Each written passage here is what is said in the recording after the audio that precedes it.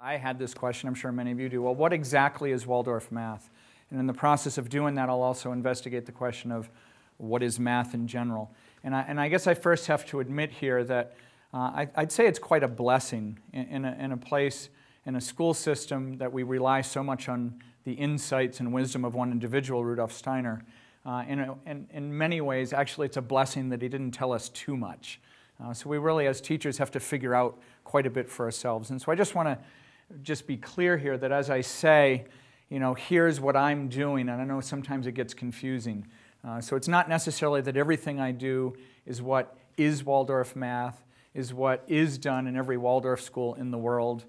In some cases, there are some things in common. In some cases, it can actually be quite different. The education system, I think, in this society today, in our culture today, is, I think, really in a bad state right now.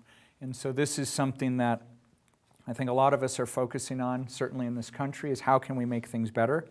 And I want to acknowledge that there are many people out there trying to re-envision what education could be, and of all the ideas out there, many of them are actually very good. Yes, even outside of Waldorf education. And many of the ideas out there are a bit frightening as well. We seem to be going more in a direction all the time of more standardized testing, and at the same time, younger and younger age. And we even get pressures of this in Waldorf schools.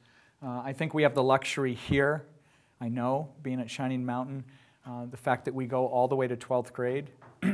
It's a blessing, because I work with many schools and have consulted at many schools where they stop at 8th grade, and then there's even more pressure. Oh, they're going into high school right now. They have to be ready for exactly what that is.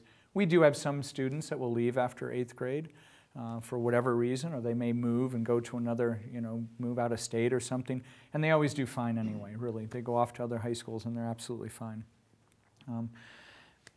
But I think that trend here, that what we see is, again, more and more material at a young age, more testing, and actually less depth is what really ends up happening as a result of much of that. I want to read a quote regarding some of the things I'm talking about right now. "It is not enough to teach a man a specialty. It is essential that the student acquire an understanding and a lively feeling for values. He must acquire a vivid sense of the beautiful and of the morally good.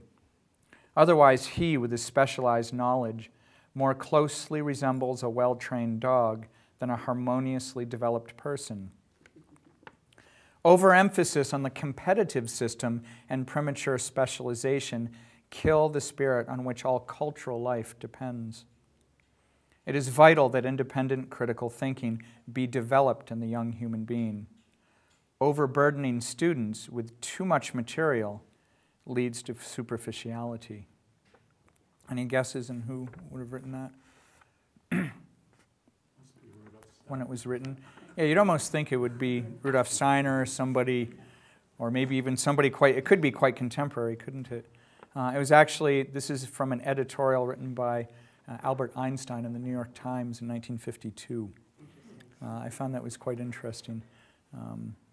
Now, when he talks about it is vital that independent critical thinking be developed in the young human being, I'm not sure how young he was talking about. Maybe that's where we would differ from what he was thinking. I'm not sure.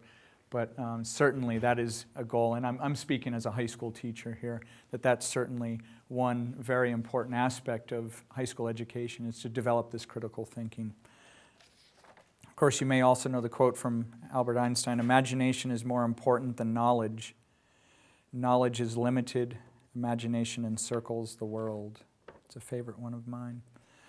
What is it that makes so many students feel that they are bad at math? Just quick replies from anyone. You can just popcorn, say something. So not feeling the emotional connection to math. Not seeing the usefulness of math. Society's preconceived notions. I'm repeating a lot of things. So right brain learners not connecting to numbers. So very task-driven mathematics, and, I don't know, traumatized by grades or anxiety about grades. Yeah, absolutely. No context. I would go further and say that it wasn't human. Well, exactly. And it ties into a couple of the other things here.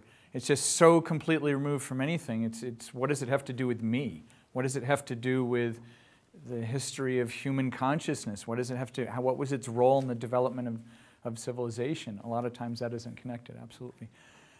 Time for a math joke. So this is my spin on a math joke having to do with the next question. There are 3 types of people in the world: those who know what math is and those who don't. But at any rate, so next question is, what do you think math is? Does that seem like a silly question? Because I'll have to admit, it was the first day of my teacher training, so I was very new to Waldorf. The first day, that was what my mentor gave to me as a question: what is math? And at that time, I thought it was kind of a silly question. Isn't that weird? I'd never really thought about it. And now I think about it a lot. And I really am not sure what it is, actually. But that probably seems very frightening, right? So everybody suddenly, runs out of the room. I don't know. But anyway, tell me what you think. Yeah. Universal language. Universal language. Okay, we can characterize it, by the way. This is good. This is what we do in Waldorf schools, right? Don't give the definition. Let's characterize it, build up an understanding. Very good. Yeah. At the higher level, just one aspect of it is man's attempt to define and understand the world that is around them by breaking it down into elements or bits of knowledge that they can understand. Okay, humanity's attempt to understand the world, through the language that we spoke about earlier. Yes, through math we can translate nature into a language we can understand. Yes, very good. Other ideas? A language of nature, but also a tool of discovery. Okay, a tool of discovery. Quantitative versus qualitative language, all right? This notion, it's beautiful, it's abstract, it can be engrossing, and it's sort of, if it helps describe the world, that's good too, but that's for like physicists and chemists and stuff. I mean, that brings up this whole notion of, well, where are we talking about math, where are we talking about science? Yeah, we've been actually, this is a question we've been addressing very much in my 12th grade philosophy of math course. To give you a little bit of sense of what we're doing here in the high school, their normal, what would you say, skills math education ends halfway through 12th grade. We finished with calculus, where we were going to take that a couple weeks ago, and now we have the whole class together in the 3rd quarter to do philosophy of math. And so we're discussing this. And one of the articles we read was by a famous mathematician, and I think it was written about 70 years ago, named G.H. Hardy, out of his work called Mathematician's Apology. Very interesting work. And he really talks about this whole idea. He says there are more people interested in math than almost anything, including music. And so you see that and you think, wait a minute, what is he talking about? Even in that day and age, let alone today. And yet his point is that, for instance, the game we started with at the beginning, this NIM game with the toothpicks, I just gave those of you who were here a little bit earlier on time, that toothpick game is very engrossing. You can really get into it, and as you play it more, and it's a wonderful thing for people of all ages actually to do. Raise your hand if you've ever been interested in Sudoku. Anything like that. I mean, if you really look at all these different things that are math, perhaps disguised, and you weren't thinking of it as math, there's a great amount of interest in these sort of things, of using our mind in these mathematical kind of ways, even though we may not think of it actually as math. I want to focus on this idea of solving problems, because if I really think about, and I think if we all do this, if we think about somebody we knew in school who was really good at math, a friend or somebody else that maybe, I don't know, that you knew who was good at math, I would venture to say that what makes us say that is because they did well in their math classes. And usually doing well in your math classes means that you became very good at solving problems, solving math problems. You came to it, you sat down at a table at a given point, and there was a test, and you were given a bunch of math problems to solve, and you were able to do that. And I think that really, summarizes largely what math has become. Now, if you really think about that, what was the skill needed in order to do that? Let's even backtrack all the way back to something like 6th grade. And I'm not saying it should be otherwise. I'm just saying this is the way it is.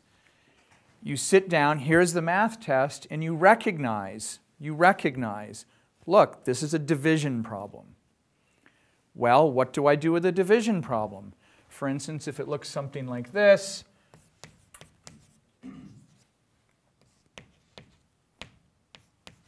then you immediately recognize, oh, I know how to do this. I am going to put this inside the box. Now, this is in this country. Of course, if you grew up outside of this country, very possibly you would have done it differently. And so you immediately have a procedure. I look at this, and I ask myself, how many times does it go into there? Oh, once. So I then multiply this by this, and I have this whole procedure whereby, and even this, I probably cheated a little bit, because here many people would say, wait, no, you can't do that. You have to borrow and do this, right? It's one of my favorite ones. I always love this one. Is sometimes you'll see a student do this. You ever seen this? This is really great. Okay, oh, I can't do this. I have to borrow. Oh, yeah.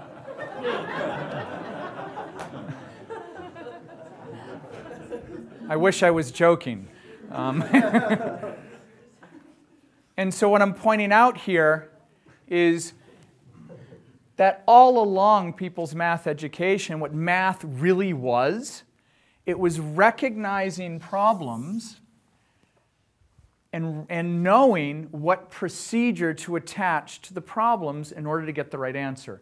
And if you follow the correct steps, I'm not done with this one yet, but if I followed it to completion, I could then circle my answer and know that I'm done. And oftentimes it becomes so rigid that, yes, this has to be a small one here. No, we can't cross that out this way. It has to be this way. Yes, we have to write the 0 up to the side. And kids can become quite stuck on this. So what I'm defining here of what math has become for our society is this list of blind procedures to attach to math problems. It's a list of blind procedures to attach to problems.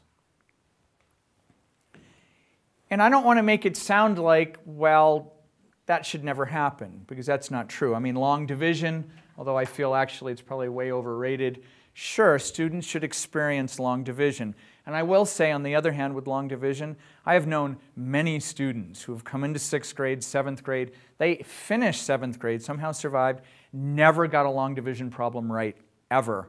And they went on to high school, and they actually became good math students. They were especially very happy when they were given a calculator in 8th grade. So they never had to do it again. And I'd venture to guess that there, and not to embarrass anybody here, there are probably several people here who don't remember any long division and have done fine in life, right? I even remember, as a math geek, going and actually teaching for the first time after being in engineering school and all of that, and suddenly realizing I don't remember how to do long division anymore. And it didn't matter. It really didn't until I had to teach it when I finally came to become a teacher in lower grades. So, there is a time when procedures are very important in math, but my major point here is I think it's been neglected. I think in this race, in building into this theme of the race to know there, in this race to get ahead, we don't have time to actually discover what's behind a lot of these procedures. Long division is a procedure. It doesn't have to be a blind procedure. And I'm not even saying it shouldn't be. I'm just saying it doesn't have to be. Behind every procedure, there is, I hope, some really good math to be discovered. Let me give an example.